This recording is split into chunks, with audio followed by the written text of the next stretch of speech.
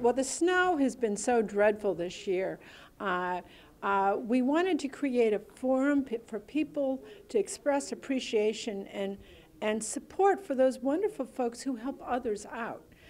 We did this years ago, and then the weather, you know, we've had some sort of quiet winters, and now we're resurrecting, as you would say, a program for our neighbors to nominate neighbors for public recognition for their generosity and kindness and helping them out in terms of snow shoveling projects during our pretty crummy winter that we've been suffering through.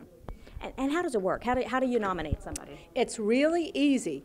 You can go to the County Council website and go to my webpage, and we have a nomination form. You can just click through electronically, and we've arranged with the Gazette to put a nomination form in the next 3 issues of the Gazette.